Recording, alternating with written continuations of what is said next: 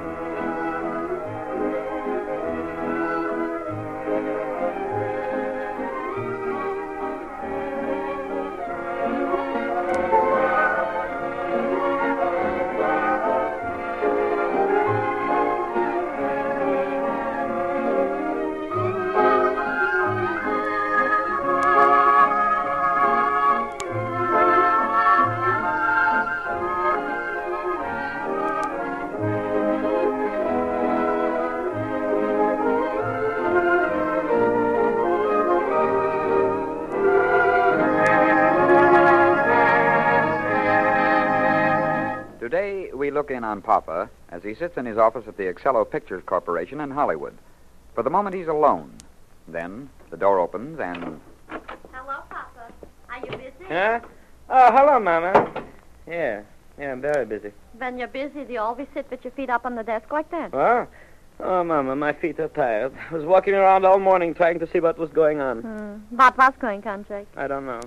50 miles I walked to find out what was going on. I could have walked 1,000,000 and I'd still know as much as I do now. Sidney says we are in production on the big picture. That's very nice. Well, I'm glad to hear you say that. Because I wouldn't be knowing if it is or not. Don't Sidney and Harold know it is? Sidney and Harold? Sidney and Harold? All they can say is terrific. Then it must be good. Mama, they say that so much during the day, I don't know what is good and what ain't.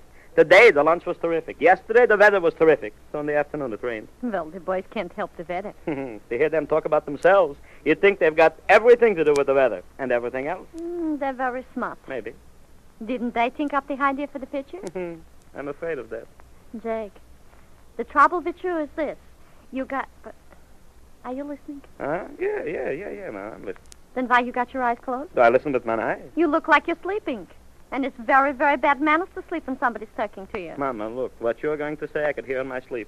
You're going to tell me that the trouble with me is that I don't have young ideas like Sidney and Harold. So, you're a brain reader? A mind reader. You ain't it. So I ain't a mind reader. I'm only very tired and very busy. What have you got to do? Sidney says I got to sign the production okays. They think up what I got to spend, then I sign the checks and the report. So, when I think I shouldn't be spending some money for something that I think is foolish, I don't say. And you shouldn't. Yeah, I shouldn't. The only trouble with that is that when I talk to Sidney and Harold, they talk me into signing. Then I get a headache. Well, just remember, Jack, in any business there's a headache. Yeah, and in this business I got 2 of them with names, Sidney and Harold.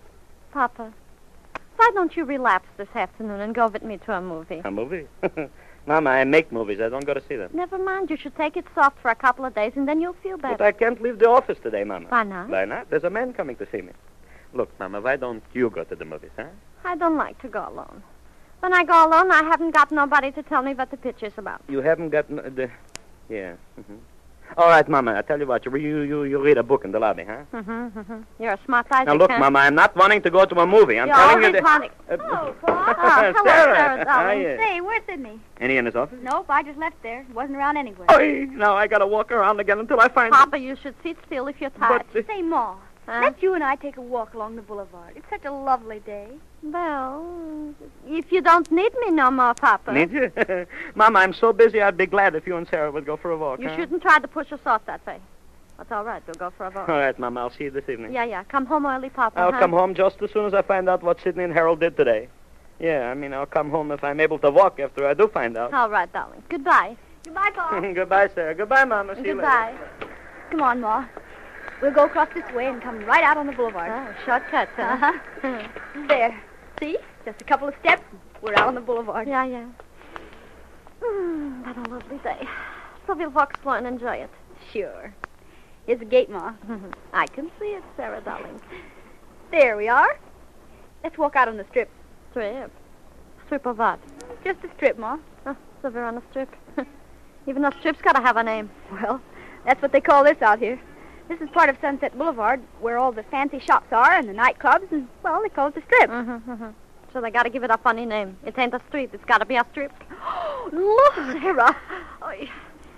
You shouldn't be making me jump like a jumping jack. What's the matter? Oh, look over there, Ma. I look over That sign. See? The Swami Yoga Chandra. Psychic readings. Tells your name, your address, and telephone number. Oh, my, ain't that wonderful. That's in case you get lost, huh? Oh, no, Ma. He doesn't... Well, I can't explain it to you exactly, but he tells you those things. Well, so would a policeman if you was lost. Oh, you still don't understand, Ma. That means he's psychic and can tell you those things without asking any questions. So can I. Your name is Sarah Schiffbane, and your address is... Ma. Listen, Ma, just for the fun of it, let's go in. So what's fun about knowing where you live? Oh, you still don't get it, Ma.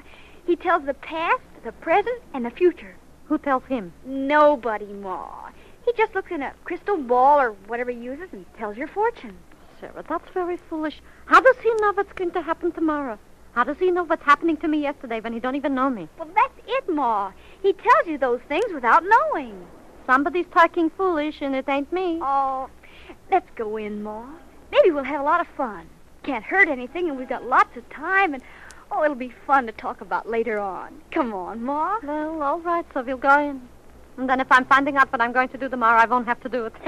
I'll just be able to go past tomorrow without even coming to it. Hey, go on, sir, go on. Oh, this is going to be fun. Yeah, maybe. But remember, all is not gold, it's jewelry. Oh, look, Ma. What? All these autographs of movie stars who've been here. They already knowing what they're going to do the next day. They're going to hack, so why did they come here to find out? Where's the doorbell? Why, there doesn't seem to be any. Maybe the swimmer can tell us where the bell is. It's Swami, Ma. Huh. And for heaven's sake, don't make any breaks like that when we're in there. Sarah, use the knocker on the door. Maybe that's why it was put there. Oh, I see it. Hmm. Okay, here goes. I'm getting a big kick out of this already. Sounds like somebody's coming to the door, Ma. Well, what's the matter? Do we have to be as quiet as a couple of moose? Ain't we allowed to talk? Oh, gee, Ma, doesn't anything ever impress you? Sarah, when you get as old as I am, you won't be getting excited over finding out what your name is. Even my address and telephone number shouldn't make me nervous. Ooh, look. Please enter. Has he got a headache? That's a turban. Oh, thank you. We wanted to get our fortunes told. The Swami does not tell fortunes. He reads the psychic vibrations. Oh, you have, of course, an appointment? An appointment? For what? The Swami is very busy. Oh, he's busy. Well, we'll come back in a few days. We're not anxious to know our names. Ma. Come on, sir. No, we didn't have an appointment. No, you see, we were just walking along the stripe and we seeing the sign, so we came in. Oh, I see. Oh, wait here one moment, please. Oh, what name shall I say? Our names. Ma. I beg your pardon, madam, What's he saying? but I must present your name to the Swami. Why should you be making him a present of our names when he's knowing them already? Oh, Ma, for Pete's sake. We would like to see the Swami. Thank you. You'll wait here, please. In case the swimmer gets stuck, my name is Bloom and this is my daughter. Oh, Ma, you mustn't act that way. Sir, I'm not acting any way. You're saying the man will tell our names without saying anything or asking us. But this man's asking our names right away. Oh, gee, I hope he tells us something exciting. Maybe we're going on a long sea voyage or something like that. Sarah, why don't you tell me you're going away? You shouldn't be keeping secrets from your mama. Well, I meant he might tell us that. Why should he? Oh, Ma, you're impossible. Maybe he'll tell us what's going to happen tomorrow. Or the next day. Or... Sarah, what difference is that making? Why should you be wanting to know? Don't you like surprises? And if Papa would know we're here, he'd be having a fight. A fit, Ma. I know Papa, he'd be having a fight. Maybe only with himself did he have it. Where did the man go? I don't know. Back in the other room someplace. Sarah, we should get out of here right away. Well, what's the matter There's now? something burning. I smell it. Oh, that's incense. Comes from that little idol on the mantel there. I don't know what you're talking about. This is all foolishness, and it's going to cost money. And besides that... Oy. I knew I smelled something burning. There's the fire engine. Oh, Ma, that was a gong. Swami will see you now. This way, please. Go ahead, Ma. Oh, no. You're going first, Sarah. Well, all right. Come on. Oh, one at a time, please. What's the matter? Couldn't the swimmer be telling two names at once? Very well. You may both come in. The Swami will give you a double reading. Will it cost more? The Swami has one price. What is it? Oh, Ma, please. Sarah, I want to know what he charges. Never mind that now. Come on, Ma. In this room, please. Be seated, please. Ooh, it's dark in here. What's the matter? Can't he afford to pay for the electric lights? The vibrations on the psychic plane need no light. Good. Shh. Can't we see him? What is it you wish to know? Nothing. But, Mem Sahib, you must want to know something. So we shouldn't have an argument? We'd like to know a lot of things. Tell us. Wait a minute, Ma. We just want a reading. Ah, yes. Very well. It appears that you are going on a long trip. Again? We just had one. Please, Mem Sahib, I must not be interrupted. But we just had a trip. Why should we be taking another one? Oh, Ma, please. It is nothing. I say that you are going on a long trip. You cannot stay in one place long. For 25 years I stayed in New York. Maybe 25 years ain't long, huh? Madam, I must ask you to be quiet. Please. Concentrate so that I may tune myself to your vibration. Sarah. Yes. Look at the drapes. Cheap material it is. In New York, I could get it for $1.50 a yard. Maybe $1 if Papa's cousin still works at the... Madam, concentrate a little more. Concentrate more. I am, sir, I am. Ain't I got my nice shot? Now I shall...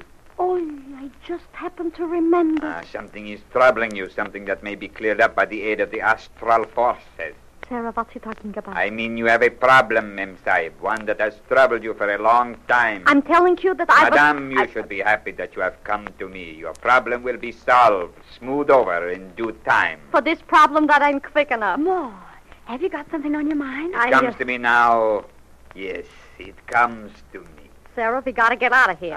The solution has come to you through me. I am pleased that my humble powers have been able to solve your difficulty. Yeah, that's nice. Come on, Sarah. One moment, please. The reading will be $5. $5? You shouldn't joke like that. Madam, the price will be $5. I solved the problem. I cannot give my services. There's no use arguing about it, Ma. Yeah. But if Papa was here, do you know what he would say? Fui. $5 the man charges so that I should be reminded to go home and turn the stove off under the potatoes.